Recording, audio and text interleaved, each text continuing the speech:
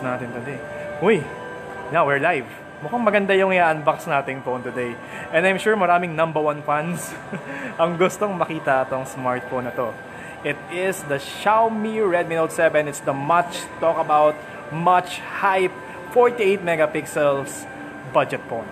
Imagine guys, 48 megapixels on a budget. Ito yung retail packaging niya. This is the official retail packaging of the Redmi. It's the global version guys, global versions. So ayun, sorry na lang sa mga bumili sa gray market na overpriced. Shout out sa mga bumili sa gray market na overpriced. Ang ganda ng presyo ng official retail price ni Redmi Note 7. Napakaganda ng presyo niya. Global version pa, hindi China ROM, hindi ka na mahihirapan. And as you all know, this is the Redmi Note 7 and let's do the unboxing now. There you go. So actually, nabuksan na talaga ito ni na Xiaomi mismo bago ibigay sa akin kasi this is a review unit. So, unang makikita mo is this. Look at this. You have the paper documentation, you have the warranty card, you have the user guide. Okay naman, the usual papers if mahilig ka magbasa. And then you got this thing. This is the TPU clear case. Hindi naman siya clear na clear, it's translucent, medyo black. Medyo blackish siya, no, Yerda?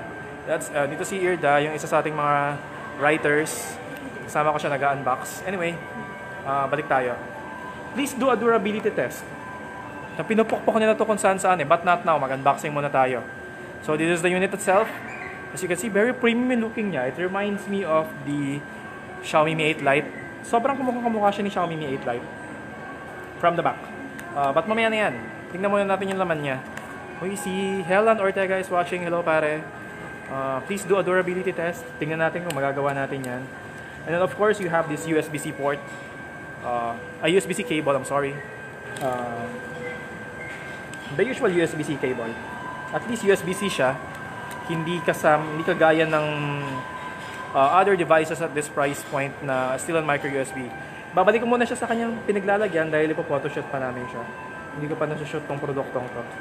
Para ma-maintain natin yung ganda niya. Balik ko muna yung cable. Pinakita ko lang sa inyo, at least USB-C siya. Then, you get this, it's okay. This one, pang international to di ba? This type of plug. Pero meron naman tayong mga extension cords and mga adapters. And marami ng plug na ako nakikita with this type of charger. Let's see kung ilang ampere siya. Dito sa gilid. Mababasa ba guys? I'm using the Realme 3 ngayon sa Facebook Live. Alam ko marami sa inyo naghihintay ng comparison natin with this. So, it is using a 5 volts 2 amps charger. Pero, that's a fast enough charger compared with the 5 volts 1 amp ni iPhone. iPhone, hello, 2019 na iPhone. Keep up naman. 1 amp pa rin kayo. So, at least ito 2 amps. Pero meron pang surprise si Xiaomi. Meron tong support up to ilan nga ba yun? Up to quick charge 4 plus technology. So pag meron kang quick charge na charger, gumagana siya dito. Ang galing, di ba? Imagine, napakamura ng phone na to. Babanggatin natin yung kanyang specs and price in a bit. And then of course, you get this one. This is the SIM ejector tool. So sige, buksan natin. Nasaan ba? Nandito sa left side yung kanyang SIM ejector. SIM tray. Hidden siya dan. Cleverly hidden. It's a unibody. No, it's not a unibody design kasi glass yung likod. It's using a hybrid tray. So isang may micro, ay nano ulit dito. And then pwede rin siya maging micro, how do you call this? Micro SD. So that's the unboxing of this phone. Let's talk about its specs. Yung specs niya is very unusual at this price point. Kasi napaka solid Actually, pare, napaka-tempting talaga niya. I think this is one of the most, together with the Realme 3, silang dalawa talaga game changer But halimaw tong dalawang phones ito. Anyway, kwento ko yung specs niya. It is using a 6.3-inch screen, 2.5D curved Gorilla Glass 5. Meron siyang protection na ganun. IPS panel pala siya And then the exact resolution is 2340 by 1080. And then inside, you get this trusty, pero medyo tumatanda na sa Snapdragon 660 The 14nm Snapdragon 660 AIE octa-core processor. Don't get me wrong guys Don't quote me on that. Don't misquote me. Kahit na tumatanda na sa Snapdragon 660, it is still one of the best chips, especially at this price segment. Kailan mo siya maging available, Irda? Can you check sa site natin? Nakalimutan ko na eh. Nakalimutan ko sa kodigo natin. It's isa sa mga bagong news natin yan. Pero, I think March 25 or March 27, something like that. Then going back, obviously, Snapdragon 660 is paired. Snapdragon 660 is paired with an Adreno 512 GPU. Adreno 512 GPU is a trusty GPU na can play games. Kaya nito medium ng NBA, minsan pa nga high kaya eh. And maybe other games. Mobile Legends, walang problema. PUBG siguro medium din, kaya. Can it record video up to 1080p 60 fps, sabi ni Jonan Legitimas. I will check later ha. Specs muna tayo. Ayun, sabi nila March 27, exclusively at Lazada, it will be available there. And then next, you get this. Ang Philippine version is 3GB RAM, 4GB of 3GB RAM and 4GB RAM, LPDDR4X.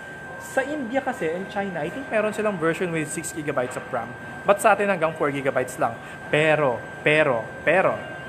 sa Pilipinas, meron tayo hanggang 128GB of storage. Sa China, alam ko hanggang 64 lang sila. So, it's still okay pa rin. Lalo na, mura naman eh. And then we got, syempre, 32GB, 64GB, and then 128GB. Expandable siya up to 256GB. Gaya na pinakita ko kanina, may micro SD card slot siya. Hybrid nga lang. But okay na rin yun. Next is the 4,000 mAh battery. 4,000 mAh of battery, that's nagiging common na siya at this price point. I'm happy. Finally, at least malalaki na yung mga battery ng mga phones ngayon. And then you get the Qualcomm Quick Charge, di ba? Technology, pero you buy that separately. Nasa na yung mga ano natin? Edge, yung mga... Dito kasama ko yung mga teammates ko ngayon. Nasa na yung mga D-Power natin? Pakita natin. Yung meron ng Quick Charge. Yun, pwede kasi nila gamitin dito yun. D-Power, murang-mura yun. So next, meron siyang Android Pie. So MIUI 10 na siya, yes, obviously. And then as you can see here, meron siyang fingerprint scanner. Yay, may fingerprint scanner siya. And then, what else? May IR blaster on top. Birang-bira ka makita ng phones with an IR blaster at this price segment. And I'm happy na meron siyang ganun. Pwede kang mag-control ng TV. Pwede kang mag-control ng TV. Pwede kang mag-remote control ng aircon. Or any other appliances. Yeah, totoo to. Camera 2 API enabled din. Quick Charge 4 Plus, di ba? So here, pwede kang gumamit ng mga ganitong type of chargers or kung meron ka mga ports, basta merong Qualcomm Quick Charge. Ito 3.0 lang eh. Pero pasok pa rin yan sa 4.0 technology. Anyway, next is meron siyang Bluetooth 5, 4G LTE. Alam ko, dual LTE pa to eh. Irda, favor, pakipaste naman yung specs sa comment section para mabasa ng mga nanonood ngayon. Ito nyo, live kami ngayon. Still charge up to 2.4. I will try it with my unit hindi ko pa masabi eh. So ito, ang pinaka-highlight niya of course is the camera. Ayun guys, 48 megapixels. AI dual camera. Yung 48 megapixels niya is a Samsung ISO cell Bright GM1 sensor. It is paired with a 5MP f2.4 secondary lens, maybe for depth yun. Yung 48 megapixels is unheard of at this price point. Yung Huawei Mate 20 Pro ko has a 40 megapixels. I'm not saying it's better, obviously tago si Xiaomi dito sa Mate 20 Pro. But 48 MP on a budget, saan ka pa makita ng ganon? Diba? Side panels are plastic, yes. But the back is glass. So, 48 megapixels. It is using a pixel binning technology. Kabaliktaran yun ni pixel binning, kabaliktaran yun in layman's term interpolation. Ibig sabihin, yung kino-combine niya yung 4 pixels into 1. Kaya siya nagiging 12 megapixels output. Ang resulta nun, way better photos. Really good photos, especially at this price segment. I'm really hyped up about this phone kasi nga, ang ganda eh. Okay, but may iPhone 10 dyan. Joke lang. iPhone 10 ni Irda yan. Okay, so sa harapan naman, sa selfie. Nakabukas na siya kasi ginagamit ko na siya kanina. Ang selfie camera niya is 13 megapixels na f2.0 with AI portraits. At least may AI scene detection din siya for selfies, which is kinda rare. And MIUI 10, so really good camera quality here. So now, I want to talk about the build. Gaya nga sabi ko kanina, it is using a glass back design and the build reminds me of the Xiaomi Mi 8 Lite, maybe except for the frame. Because the frame is still plastic. But even if plastic yung frame niya, it is using a good type of plastic kasi I'm happy about it eh. Nagagandahan ako eh. And then look at this guys. Sa ilalim niya. Black kasi yung unit ko kaya hindi masyadong kita. But look, USB Type-C port siya. USB Type-C port. Karamihan ng under 10,000 phones, micro USB. But this one, hindi tinipid ni Xiaomi. Naglagay ng USB-C. So, ano namang benefits ng USB-C? Obviously, reversible charging. And then, pwede siyang magtanggap ng higher output. Ang dami kang benefits na makukuha dito. So, feeling ko madaming matutuwa dito sa ano. Teka lang may reply lang ako saglit. Anyway, ako pero to be fair guys, yung sa under 10,000 pesos, maybe under 12,000 pesos, napapatawad ko pa yung mga may micro USB eh. Basta wag lang 20,000 tapos micro USB pa rin. Pero I have to commend Xiaomi again because hindi siya sumunod sa mga yon. And then look at this. The other special thing about its design is the screen. It is using a big screen na more than 6 inches. It is a 6.3 inch Full HD screen to be exact. Pero tingnan niyo to yung notch niya napakaliit lang. Ang tawag ni Xiaomi sa notch niya is the dot drop. Parang water drop, parang U-shaped notch, parang Infinity U ni Samsung. Pero here, yan. Is it true na hindi darating ang Pro version niya dito? Yes, it is true. Kinonfirm ni Xiaomi mismo sa akin kahapon. Kamerienda ko si na Xiaomi kahapon sa DC Cafe. Favorite na restaurant namin sa Mega Mall. Feeling ko makikita ninyo ako parati doon. Plugging DC Cafe, napakasarap ng food. Social media manager kasi ako doon, kaya ako siya pinaplug.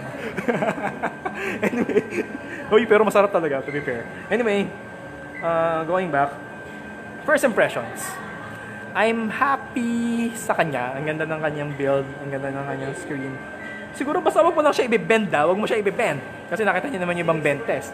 And sino ba magbe-bend ng smartphone? It's not meant to be bent. Diba? Ang smartphone, alagaan mo yan, ingatan mo yan. It's your personal device. Pero syempre, importante pa rin na matibay. And I'm glad naman na okay lang to. Why? Meron siyang Gorilla Glass 5 back. Gorilla Glass 5 yun, di ba? Gorilla Glass 5 din yung harapan niya. Hindi lang sa harapan pati sa likuran. You heard me right guys, pati sa likuran. Ko Sobra kong Na-excite kasi talaga ako sa phone na to. Tutuwa ako sa kanya. Babasa natin yung specs sa inyo. Ganda na specs eh. Teka, may Vivo ad. Tanggalin natin. Ang ganda na specs eh. Grabe. Di ba dyan? Masarap sa DC Cafe. May nag-agree. Anyway, sige, test natin yung camera niya. So, kaya nandito si That's Earda. Kasi siya yung gagawin nating model. So, there we go. Ito yung camera interface ni Xiaomi. And as you can see, really fast yung kanyang shutter speed. Even at 48 megapixel lang kanyang gamit. And then meron siyang auto AI scene detection dito. As you can see, meron din siyang auto HDR here. And then you get this really cool feature, the night mode. It's my favorite feature actually kasi look at that. It can take multiple exposure photos and then stitch them into one really crisp and bright image. I will show you how good it looks. Diba? Solid even yung details ng kanyang background is something that is not that really common at this price point. So I'm really happy that it has that feature. And then, punasan ko lang yung lente. And then, look at this. Yung portrait mode niya is also aided by AI. May AI siya. Mamaya i-compare ko siya with Realme 3. Magandang laban sila. Kasi even if 13 megapixels na yung kay Realme 3 sumasabay sa 48 neto, maybe siguro lalamang to sa low light to Xiaomi. Kasi 48 MP and then you get that really huge sensor size for photography, for low light photography. And then you also have the night mode. And then look at this, the camera filters. Madami siyang camera filters that we can use. Depende sa inyo. Mamaya magpo-post ako Magpo-post ako ng maraming camera samples. And obviously, unbox na rin natin to. Gagawa rin kami may papag-giveaway kami pero hindi yung phone. Paparaffle kami ng speaker. Abangan niyo guys. So far, this is the phone. It looks good, diba? It looks really pretty. And then you get that really good cameras. Let's explore the camera up more. May mga nagtatanong kanina, munti ko na makalimutan yung video. Yung video niya, may EIS to. I'm sure may EIS to. Kasi mahilig naman si Xiaomi maglagay ng EIS even on a budget eh. Ito na yung camera settings niya. Full HD. I'm sure may EIS to. Hindi ko makita siya. Ayun, meron yan. May image stabilization, guys. Test sa games. Mamaya test natin sa games ngayon. Live na rin natin gawin. So, testing natin ngayon. My hand is shaky, you know. Lagi akong pasmado. But let's see if maganda yung magiging output na makukuha natin with this type of video that I'm shooting right now. Hi, guys. Say hello. Papakita natin tong video na to. Hello, Lisbeth. Hello, Edge. Birthday kasi ni Irda, kaya nandito si Lisbeth. Uy, happy birthday, that's Irda. So, ayun na yan. Ayun natin. Anyway, ayun yan. Pakita natin yung output. May laban po sa Realme 3 sa camera. Oo naman, syempre. Isa pa yun, halimaw din yun eh. To me, very, very close match talaga sila. Oh my God, ang ganda ng video niya. Lumalaban yung video. Lumalaban yung video niya. I like the video. Ayan, ayan. Yung mga friendships natin. Si Edge yan, writer ka rin yan si Edge. Si Lisbeth naman, best friend ni Irda. Si Irda, writer natin yan. So, pakita natin. Pakita natin kay kay Irda yung video na kinuha natin. Tignan mo Nakita ko lang sa kanya. Di ba ang smooth? Sige, pag-usapan pa natin. Ikaw naman, picturean mo ako. Kukuha tayo ng shot. Kasi medyo iba naman yung lighting dito sa akin Kukunan ako ni Irda. Hello. Isa pa. Live na live talaga tayo. Walang peke ito, guys,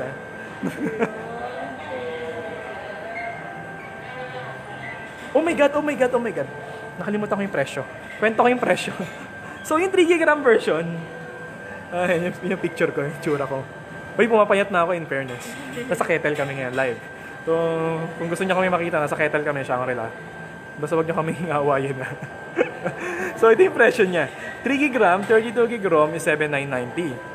4GB RAM, 64GB ROM is 9,990. And then the 4GB RAM and 128GB of ROM is 11,490. Imagine, guys, look at the price. FB video call po. Sorry, I cannot do that right now. Wala pa akong Facebook dito. Anyway, ang ganda ng presyo. Nakakakilig yung presyo niya To be honest, nakakakilig yung presyo niya. Sige, balikan nyo ako kung may makikita kayong ganyang klaseng phone at this price point. Si Realme 3 lang talaga yung pwede tumapat dito Diba? Pero ang dikit ng laban ang ganda. So, panalo yung consumers. Tapos si Samsung, yung Galaxy M20, gumaganda pa yung laban. Nandiyan ba yung M20? Guys? Galaxy M20 talaga. Para ako ng ibang mga device. Ayan, teka. Gagawa tayo ng comparison with the Realme 3. Sige. M20 tsaka yung Huawei na rin. Sige, Huawei. So, ito. Teka, balik tayo. Baba tayo. Balik tayo sa device. Ang dami na exposure ni Irda. So, look at this. These two devices are similarly priced phones. Pero yung specs ni Mi 8 Lite and ni Realme 3 malayo sa dalawang to. And before, kino-consider natin silang sulit. Diba? Grabe. Nakakakilig yung ginawa ni Xiaomi dito sa phone na to. So, ngayon magsa-selfie naman kami. Guys, selfie tayo Selfie tayo. Yung mga nasa likod. Lisbeth. Okay, selfie still needs improvement. Medyo weakness talaga ni Xiaomi yung selfie. Kasi I find it soft. Yeah, medyo soft siya. Sana improve nila yung selfies nito. Maybe kaya naman ito makuha via software update. Yun lang naman yung napansin kong minor weakness niya. OA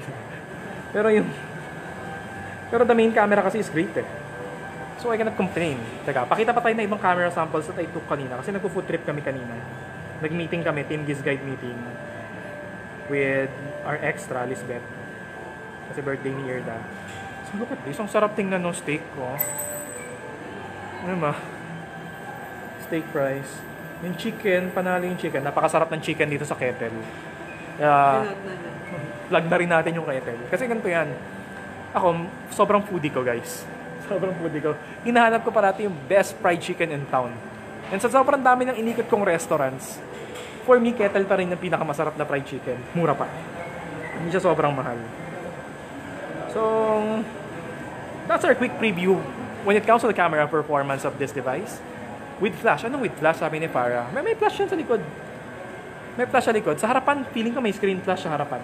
Meron ba? Oo, meron. May screen flash sa harapan. And then next, what else?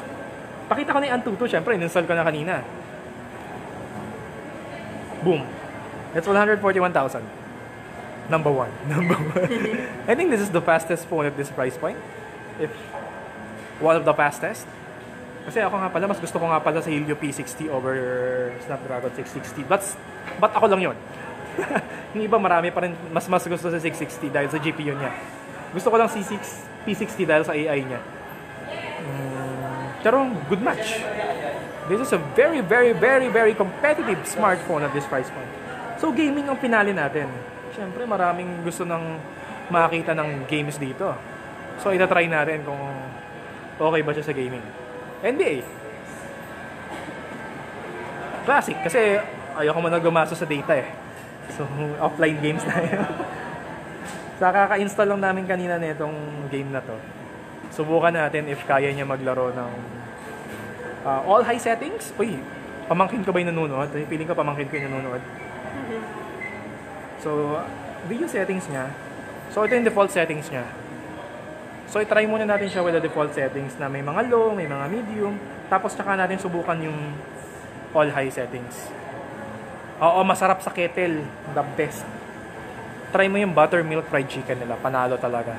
This is really my favorite na... Kung hindi ka magkikettle, try mo yung Fireside. Magkamag-anak yon, same owner. So, masarap din. Gutom guide talaga. So, ito, try na natin yung games, ha. So, this is a medium-low combination ng iba-ibang settings. I think it will be very smooth. But, itatry din natin yung ano. Sensya nyo na, hindi talaga ako gamer, eh. Pinag-press ko yung sentro. Ayan, yung text.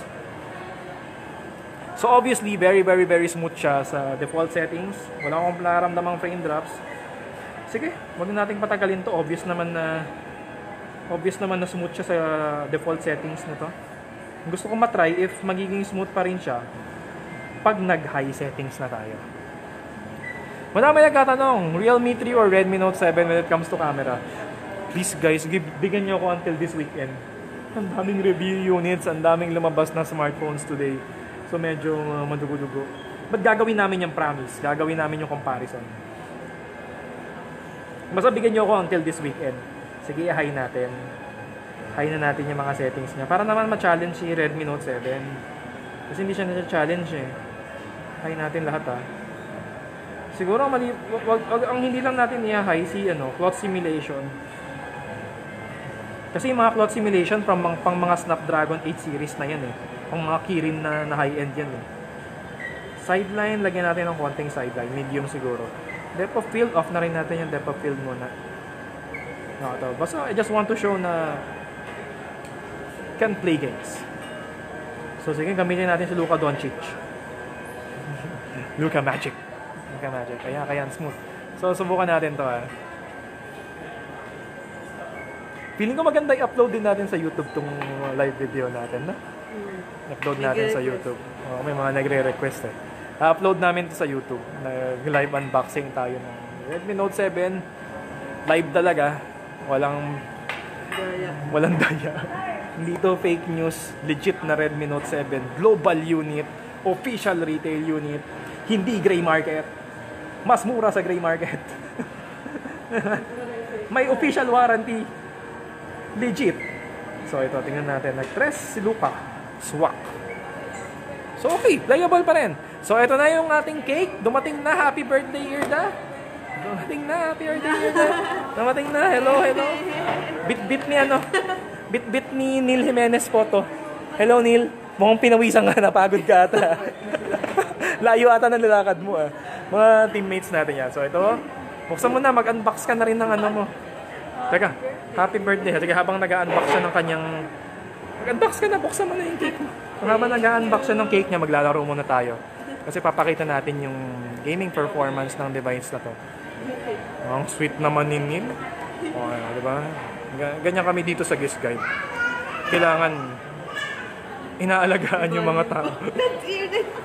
Patingin nga. Patingin nga.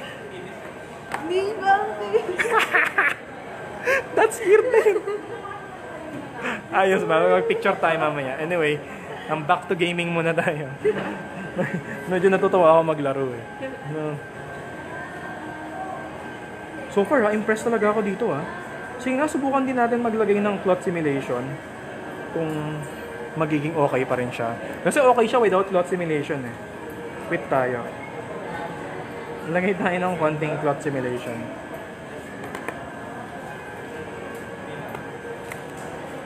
Ayan, yan. Lagay tayo ng cloth simulation ha. Sige na nga, set. High na rin natin yung sideline. Tsaka ultrahin natin yung depth of field. Sagarin na natin. Although feeling ko maglalag na siya. Uy guys, in fairness, yung heating issue, wala ako nararamdaman. Hindi siya umiinit. To carry lang. Madaming matutuwang gamers dito. Tsaka mobile photographers. Nakalimutan kayo ipakita, may pro mode siya. May pro mode do eh. Bubuksan natin mamaya. Pagkatapos ka mag-game. Ayan, naglalag na siya. Hindi niya na kinakaya yung pinaka-high settings lahat. Pero pag natimpla mo ng tama, okay lang. Medyo okay pa rin. Although noticeable na talaga yung frame drops. Ano ba? Imagine guys, this is starting price nito, 8,000 pesos, di ba? Ayan, noticeable na yung frame drops. Hindi ko na-check kung ano exact variant ko. Nakalimutan ko i-check kung ano exact variant natin. So, tingnan natin sa about phone. So, I got the 4GB variant. The 4GB variant with 64GB of storage. So, suwabe. I think that's everything for now. Salamat sa mga nag-tune in. And sana natuwa kayo sa video namin kahit papano. And I hope to see you guys back. Please share this video para makita rin ng iba yung live unboxing natin ng Xiaomi Redmi Note 7. I think this is the new number one or number 2 phone at this price point. Dikit na dikit talaga siya with Realme 3. And I'm really happy for our consumers. I'm really happy na paganda yung mga choices ng ating consumers, especially at this under 10,000, under 12,000 price segment. Dati, at this price point, overpriced yung mga mabibili. Hindi, mahal siya, mababa specs. Or mura siya, sobrang baba rin ng specs. But this time, even if mura siya, mataas yung specs. Pakita natin yung pro mode. Feeling ko may pro mode do eh. Ayan, may pro mode siya guys. I-upload ko sa YouTube tong video na to. Sana lang nakasave siya ng maganda-gandang format. So may shutter speed siya up to 32 seconds guys. Up to 32 seconds. And then look at this. May manual focus din.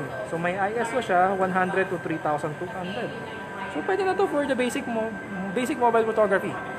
And that's it for now. Again, this is Peter of GIZGUIDEPH and this is the amazing Redmi Note 7. It's really amazing. Thank you guys for watching. Bye.